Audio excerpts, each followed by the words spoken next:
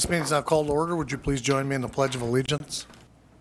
I pledge allegiance to the flag of the United States of America and to the republic for which it stands, one nation, under God, indivisible, with liberty and justice for all. May we have a roll call, please? Mr. Corman. Here. Mr. Prince. Here. Mr. Person. Here. Ms. Witchy. Here. Mr. McIrvin. Here. Ms. Perez. Here. Mr. Pavoni. Here. Roll call, Mr. Mayor, all present. Thank you, Jason. First item on the agenda, we have the pleasure of having Kim Henry here from the Washington State Department of Transportation.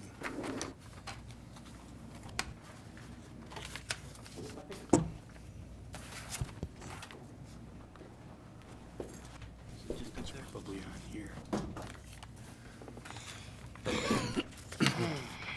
Have to use that one. I'll get out of your way in a second. Fine.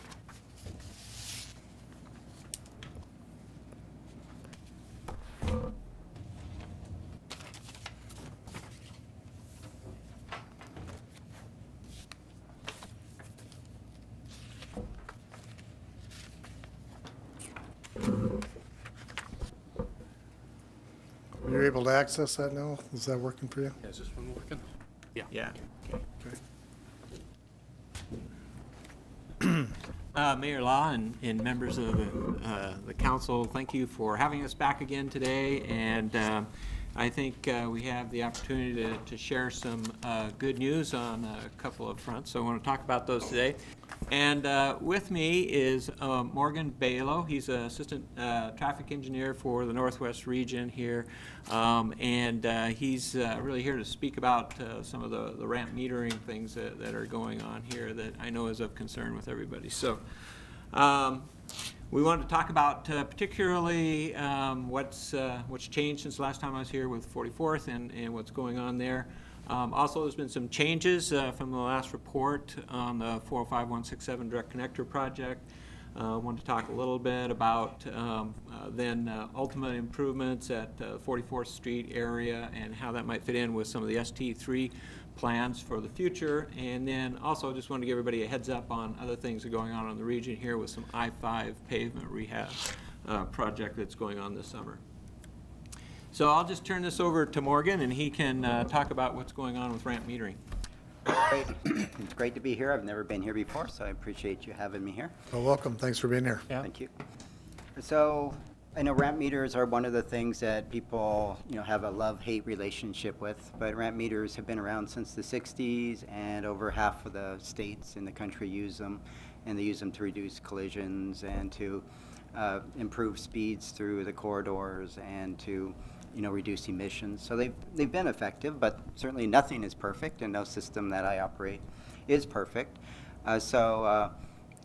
Greg Zimmerman and Doug Jacobson, they contacted us a while ago and with some concerns, and they brought forward some good ideas, some ideas that we worked with them on. And so I'd like to thank them for being there. Even Doug came, even after he's been retired for how long? Welcome back, Doug. He wanted me to be here, so he must have came just for me. It didn't last very long. But they brought some good ideas, and we've heard, and Kim heard from you all last time that he was here on the importance of some of this work. So, Kim found the money in his budget to move forward with two of these projects, which I'm just going to go through real quickly. The first one is Northeast 30th Street to northbound 405. So what we've worked with the city to do is to widen the on-ramp of northbound I-405 and add an additional lane. Right now it's a one-lane meter with an HOV bypass, and we're going to widen that so that we have a two-lane meter, effectively doubling the capacity for storage at that ramp. To do this, we're going to have to build a retaining wall because of some of the slope there, and we have to upgrade the ramp meter equipment. And right now, there's an HOV bypass and a flyer stop on this ramp, and the new layout would we couldn't put an HOV lane into that ramp because of the flyer stop, because it would route traffic into the flyer stop. So what we plan to do there is to do a bus-only shoulder. so the shoulder will be open for buses to drive on, but we can't have HOVs driving through the flyer stop, so we weren't able to do that. So that's our first project, and there's a contract ad date in July, so that's coming real quickly. So you should see improvements soon. And the award will be in August, and we hope to have it done this fall, hopefully before it gets dark and wet and things get really tough out there. Can I stop you? First of all, I want to say I really appreciate that you're doing this, but I am kind of nervous about that one point that you just made. So the HOV bypass is going to go away for? Yeah, the HOV bypass. We have a flyer stop on the shoulder and an HOV bypass, and in order to keep the flyer stop open and not to have carpools pull into the flyer stop in order to get down on the shoulder, we had to restrict that from the carpools. So everything should still operate well with the system the way that it is. Okay. So we're trying to promote buses and the bus usage and definitely keep the flyer stop open. That's a real major concern to us. But just to make sure I understand, two-person carpools will then have to wait in the queue. That's correct. Okay. And so the second project that we've been working on and we're moving forward with is the Northeast 44th Street to northbound 405. And what we plan to do is, there's no HOV bypass at this ramp, what we plan to do is restripe the ramp and relocate the ramp meter further downstream. And effectively, this will give us about 4 times the storage that we have there now, and we have a double lane meter. And this is an interim solution because this interchange is going to be rebuilt with the widening project that's coming through. And this is tied to the contract with 30th, so this is going to come out as one contract and one improvement. And the last ramp project I want to talk about was proposed to us by the city. And so the idea, because of congestion on SR 169, the idea is to make a double left turn from westbound SR 169 to southbound I-405. And so to do this, we would need to do some striping and channelization changes, changes to the traffic signal. We would need to widen the south leg of the intersection in order to be able to fit 2 lanes of traffic and create a radius through there. And we would have to reconfigure the on-ramp from a 2-lane meter with an HOV bypass to a 3-lane ramp meter. So again, what we're doing in order to accommodate this is we're taking one of the lanes in the left turn and it's turning into an HOV lane. And so the HOV lane, there isn't time to get everybody out and push them over. It'll cause a lot of conflict. And so unfortunately here too, we have to take the HOV lane.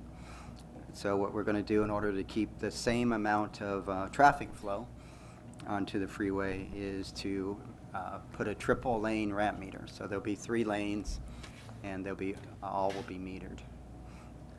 And so this is a project we've been working with city staff on, and we agree that it's a good project, and that agree to work with the city as the city pursues funding and works on design and construction, moves forward with this project.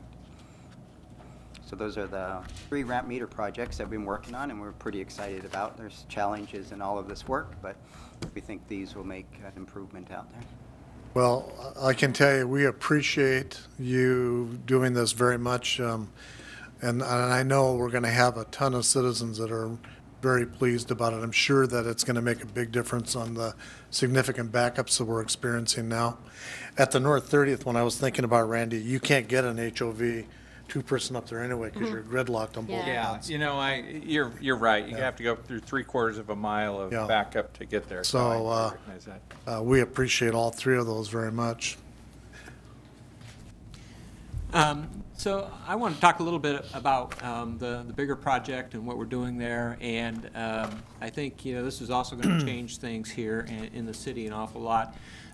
when we add capacity and to the freeway system and the freeway starts moving better, I think that's really going to address an awful lot of the ramp backups that we've been having here. And so I think a lot of these things that we're doing right now are to address the immediate problem, but more capacity on the freeway is really what's needed to address the bigger problem. And so with that, we have the project between Renton to Bellevue that is moving forward, and I talked about the 405-167 direct connector as the first phase of that project last time.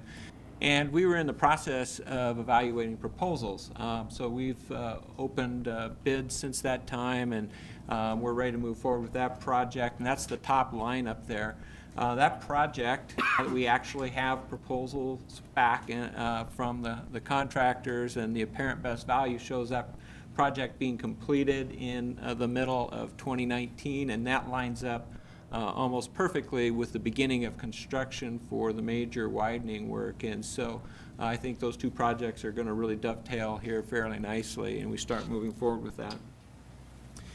The project was apparent best value was Guy F. Atkinson Construction.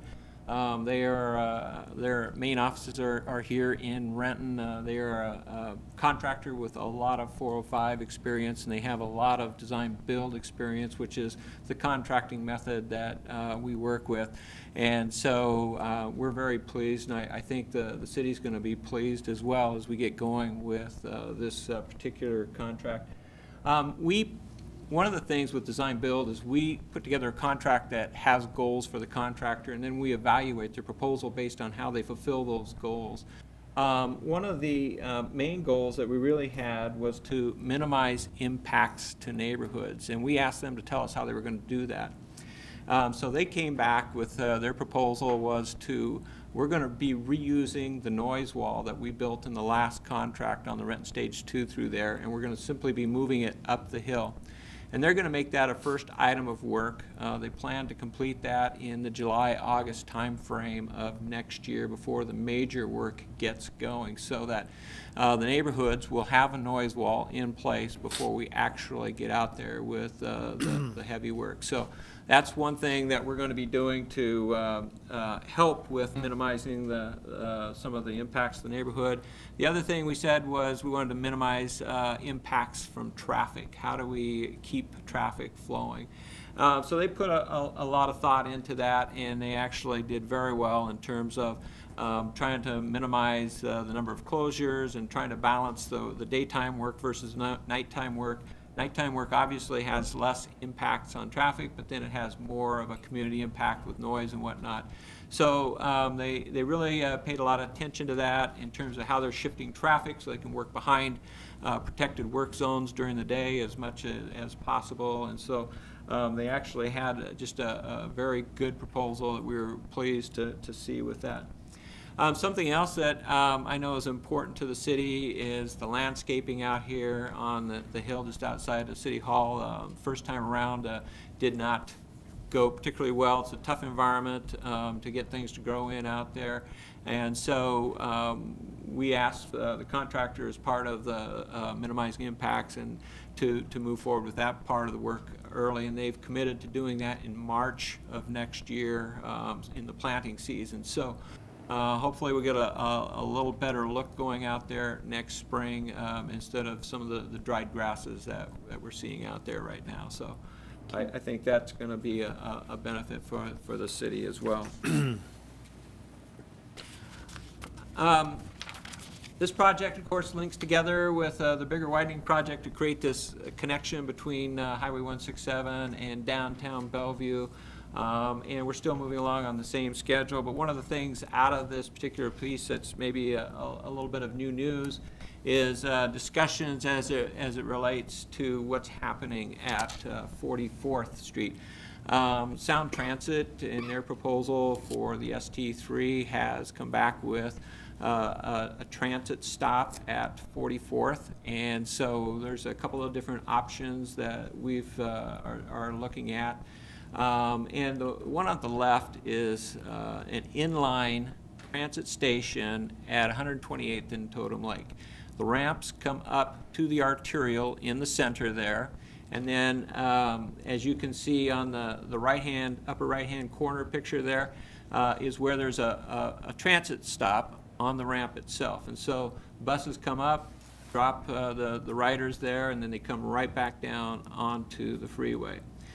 The other type is the type that you see there in the bottom right. That's Montlake Terrace, and that's an inline flyer stop.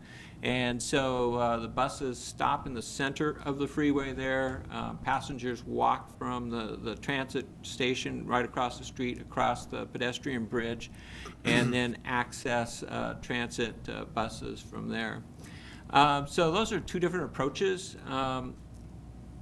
With some of the concerns about the backups that we see from ramp metering, we tend to think that the one on the left is one that really provides more options for citizens here. Our modeling is showing about 30% of the riders really want to get on at the direct access, so they don't have to wait in that queue from the ramp meter, which reduces any of the backups that you're going to see. The more access you can get into the express toll lanes and avoid the ramp meters, really I think it's better for everybody. So this is an alternative that we want to work with city staff on and talk about more here and see really which one makes the most sense. But it just from a traffic numbers viewpoint, looking at it, we tend to think that the one on the left is the one that provides the best overall service for the area. Something that I wanted to talk about, just mention here, that's outside of the 405 area, and I don't do that very often, but this is a big enough issue here for everybody in the south area that I just wanted to bring it up. We are rehabilitating concrete pavement in the southbound direction. Covers almost 13 miles of I-5, and so there are going to be a lot of upcoming lane restrictions this summer. So just wanted to note that for everybody, that there's a number of weekends where we're going to be down to 2 lanes in that southbound direction, and we have the information up here just to make everybody aware of that. Unfortunately, all of our old pavement is really getting to the point where we have to do a lot of replacement, and so we did that a lot of work this summer and up in Snohomish County, and now it's down in South King County, and then starting next year it'll be downtown Seattle as we continue to work on aging pavement and expansion joints.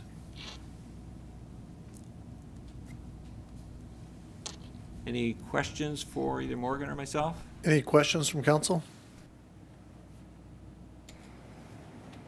I guess not, but I do want to say thank you again, Kim, very much, and Morgan for being here tonight, because that's been a big issue. Particularly the meters have been a big issue with our citizens, and I know that a lot of traffic coming out of Maple Valley and east of town coming on the Maple Valley Highway are going to really appreciate being able to get on to 405 a lot easier with those changes that you're proposing. So again, just thank you very much for your responsiveness. We appreciate it.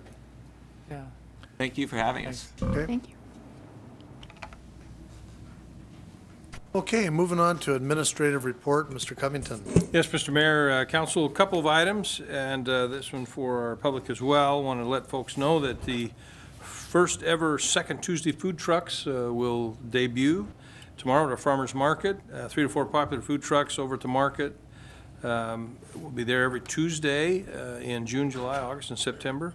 In addition to the food trucks, shoppers can enjoy live music, tips from our master gardeners, cooking demonstrations, children's activities, and of course, all the fresh local foods you would expect. We've got a number of traffic advisories as we continue to do work throughout the city on streets.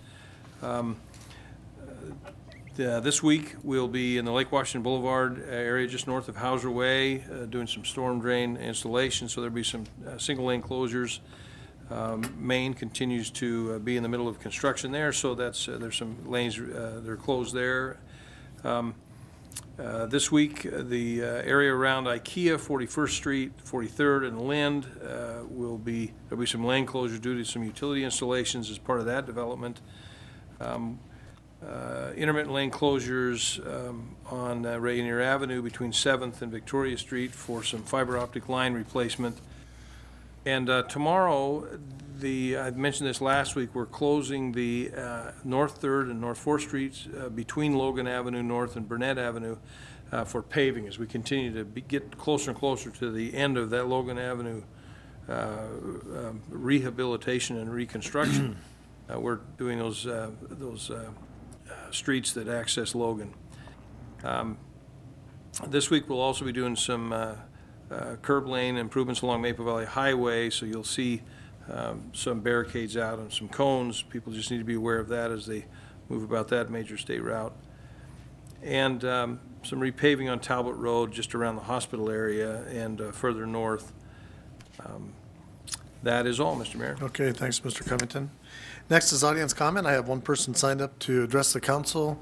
Mr. Knedlik, you have 5 minutes. Please give your name, city of residence for the record. Sure.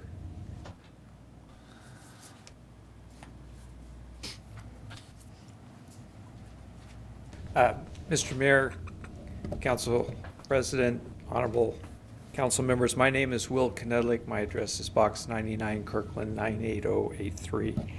I am appearing as the Secretary of the Eastside Transportation Association to continue our Sound Transit 3 dialogue with you that was started with respect to BRT on I-405. First, I want to thank this city for taking the lead on ST3 input for itself and for East King County and for South King County. I think that it's definitely had an impact on the deliberative process by the Sound Transit Board, and there's no city that's taken a more effective lead than this one. The second thing is that the Eastside Transportation Partnership met last Friday and had a very difficult conversation in many ways with regard to a couple of Sound Transit 3 issues. And a great deal of sanity was inserted into kind of a contentious process by Councilmember Person. And I want to thank you for him having made sure that a difficult conversation was a productive conversation. It was also nice to see him quoted in the Seattle Times today. The Eastside Transportation Association wants to ask this city to further take the lead with regard to 2 specific requirements for your citizens to have a full understanding of the ST3 process with which you have been so much involved. And indeed, I would suggest to you that on behalf of ETA that it would be appropriate for you to consider actually conditioning your willingness to consider support for ST3 on these 2 things, which are outlined in the last 2 paragraphs of the letter I've provided to you tonight. The first one is your citizens, along with all other citizens, deserve and need completely honest numbers that are readily accessible through a mechanism that I've suggested should be an online calculator. And that would include when and how much the partial tax rollback that has been promised twice before by Sound Transit to your citizens and will be promised a 3rd time as part of ST3 would kick in, and how much that would reduce taxes if Sound Transit 3 was to be defeated, and how much it would reduce taxes if Sound Transit 3 was to be approved. The Sound Transit staff was somewhat unfairly asked at the ETP on Friday if they would provide an online calculator that would allow your citizens to plug in their property taxes, their sales taxes, and the number of cars and trailers and boats and motorcycles and trucks they have, so as to calculate for their residents what the tax would be. And understandably, the staff wasn't prepared for that question, and they were reticent to say that they would. I think that they will, because it's the right thing for them to do. But I think they especially will if you take the lead in encouraging them to do so. If they don't, A beta version of an online calculator has been prepared and will allow the citizens to make those calculations for themselves. And it will also allow them to select whether or not they believe the average household cost will be $400 a year or $2,280 a year, for reasons that are outlined on the final 3 pages of my submission. My submission simply uses the current rate of tax growth and extrapolates it out 25 years. I think there's a good reason for doing so, and that is that the changes that are being made in the overall economy by Amazon is what's very much driving tax growth in the Seattle North King County sub-area, and it's likely to continue because it looks to me like Amazon may have a 20-year run. But those are optimistic estimates. But those optimistic estimates, as you will see, provide for an average household cost per year of $2,280 rather than the $400 that is being represented by Sound Transit. Since Sound Transit will collect $660 on average this year, 2016, for reasons also indicated, I think you have reason to wonder whether or not the average will be $400 starting next year. But we need to start the dialogue, and I hope you'll take the lead. The second thing is, and this is in the last paragraph of the letter, we need an objective way to assign sub-area costs, and the ORCA card actually provides it. This isn't 1996 anymore. We can measure the actual use of people from Renton for every part of the system, and we can assign the costs that are allocated to the South King County sub-area and the East King County sub-area based on that actual usage. Peter Rogoff has suggested this with regard to the second downtown Seattle transit tunnel. But there's no reason not to do this for everything. We no longer need to rely on the subjective assignment of values by the Sound Transit Board for political reasons. We can assign them scientifically based on actual usage. And I would urge you to condition your willingness to support Sound Transit 3 on giving the taxpayers of your jurisdiction their rightful due. If they use it, we ought to pay for it. If Seattle's using 80% of it, we shouldn't be paying 25% of it because we're in the East King County sub-area, which is what happens now. So I hope to be able to continue this dialogue with you. I'm so grateful for the leadership that you've shown. And I think that we can have an ST3 tax package that is honest for the citizens, whatever side you're on. I think it's a terrible plan. Some of you think it's a great plan. That doesn't really matter. The taxpayers deserve to know the facts, and they'll make the decision for us, and they will be right, just as they were with Proposition 1. Thank you so much. You bet. Thank you. Council, hope you don't object. Mr. Knedlik drove all the way down here from Kirkland, so I thought it was okay to extend the audience comment time. And Mr. Mayor? Yes, Mr. Yeah, Conley. I appreciate you doing that. And I wanted to say I appreciate your comments, Mr. Knedlik, and especially I think the comment about having an online calculator makes a lot of sense. I think we've recognized that in our city before when we've had propositions. We like to have a way that that the voters can compute how much it's going to cost them. And I mean, I for one, think that's a really good suggestion, especially something like this that has sort of three different taxation elements for the typical household. The least that people can expect is to be able to figure out how much it's going to cost. So thank you for that. Well, thank you, and thank you for the extension of courtesy. I spoke with the county assessor today. He's going to let us plug right into his tax base, and we're going to work on a proxy for renters. So I think it can be excellent. Thank you. Thank you. Okay, moving on to the consent agenda. We have 8 items for council consideration. Are there any items council member would like pulled for discussion? Mr. Mayor, Yes, Mr. Prince. I'd like to remove items 6C and 6D. C and D. Yes, sir. Okay. Mr. Mayor? Yes, Mr. Corman. I move approval of the consent agenda minus items C and D. Second?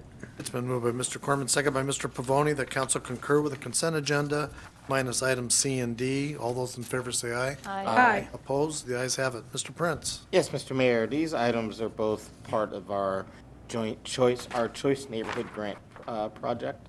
And I'd just like to make them go council concur instead of coming through committee, and have the resolutions for such presented at our next council meeting next week. Second. Okay, it's been moved by Mr. Prince, second by Mr. Pavoni, that items 6C and D be moved to council concur, and the first ordinance be read at the next council meeting. Yes, sir. All those in favor, say aye. Aye. Opposed? The ayes have it. Okay, thank you. Moving on to unfinished business, Mr. Corman. Yes, Mr. Mayor, and just as a point of order, is that all we need to do on those items, or we moved them to council concur? Is that assumed then that we're also approving those items? Yes. Okay. The city attorney's all right. Okay, good. All right, just wanted to make sure we did that right. And unfinished business, yes, Mr. Mayor, I have a committee of the whole report to present. Committee of the Whole Committee Report, Regional Fire Authority Agreements and Legislation. The Committee of the Whole recommends concurrence in the staff recommendation to approve the ordinance adding Chapter 221 RMC Renton Regional Fire Authority and Fire Department in order to acknowledge the Renton Regional Fire Authority, designate the department and fire chief, and create a framework for filling the city's 3 positions on the Renton Regional Fire Authority Governing Board. The committee further recommends that the ordinance regarding this matter be presented for first reading. This is signed by the council president. Mr. Mayor, Yes, Mr. Corman. move the council concur in the committee report. Second. Moved by Mr. Corman, second by Mr. Pavoni. The council concur with the committee of the whole report. All in favor, say aye. Aye. Opposed? The ayes have it. And that's all, Mr. Mayor. Okay, thank you. Mr. Prince. No unfinished business, Mr. Okay, Mayor. Mr. Person. Yes, Mr. Mayor, the Finance Committee has been busy again. Yes, you have. Okay. The first Finance Committee report is approval of claims and payroll vouchers. The Finance Committee approves for payment on June 13, 2016, claims vouchers 347,373 through 347,698, 3 wire transfers and 1 payroll run with benefit withholding payments totaling $3,465,383.49, and payroll vouchers including 754 direct deposits and 50 payroll checks totaling $1,606,084.84. This is signed by the committee chair and members. Mr. Mayor, Yes, Mr. Person. I move the council concur with the recommendation of the Finance Committee. Second. It's been moved by Mr. Person, seconded by Mr. Pavoni. The council concur with the finance committee report. All in favor, say aye. Aye. Opposed? Ayes have it. Okay, the next Finance Committee reports regarding the 2016 Renton Farmers Market King Conservation Grant Marketing and Promotion. The Finance Committee recommends concurrence in the staff recommendation to authorize the mayor and city clerk to enter into the interlocal agreement with King Conservation District to accept $10,500 in grant funds with spending authority for the 2016 Renton Farmers Market. This is signed by the committee chair and members. Mr. Mayor, Yes, Mr. Person. we always love to accept money. We sure do. And they're going to use this $10,000 for the farmer's market for some programs, like bringing Cisco Morris and another famous chef, and it's just a fantastic thing that will be happening at the market. So with that, I move the council concur with the recommendation of the Finance Committee. Second. It's been moved by Mr. Person, seconded by Mr. Pavoni. The council concur with the finance committee report. All in favor, say aye. Aye. Opposed? Ayes have it. Okay, the final Finance Committee report is regarding the Sunset Revitalization Latecomers Area Boundaries and Assessment Methodology. The Finance Committee recommends concurrence in the staff recommendation to approve the resolution establishing the boundaries and latecomers assessment methodology for the Sunset Revitalization Latecomers Agreement, or area, I'm sorry. The committee further recommends that the resolution regarding this matter be presented for reading and adoption. Signed by the Finance Committee Chair and members. Mr. Mayor, Yes, Mr. I Person. move the council concur with the recommendation of the Finance Committee. Second.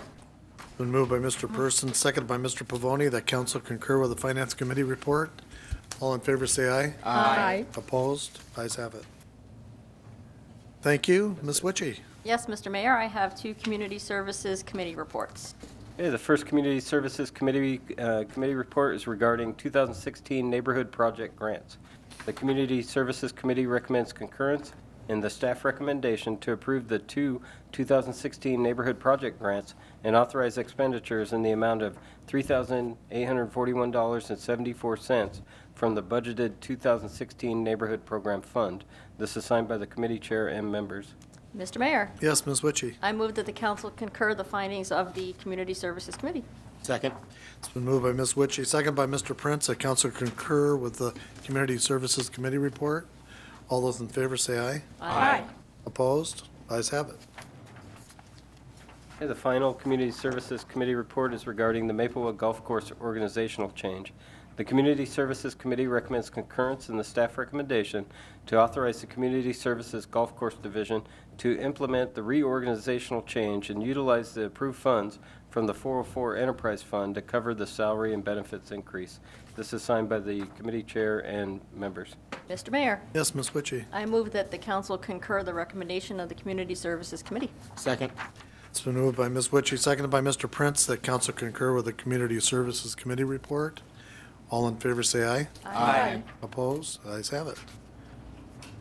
That's it. Okay, Mr. McIrvin. No unfinished business, Mr. Mayor. Okay, Ms. Perez. No unfinished business, Mr. Mayor. Okay, Mr. Pavoni. Yes, Mr. Mayor, the report adopting the 2015 International Fire Code is still in committee at this time. Okay, That is all, Mr. Mayor. all right, thank you. So moving on to legislation, we have one resolution and two ordinances this evening. Okay, the resolution is regarding the Sunset Revitalization Latecomers area.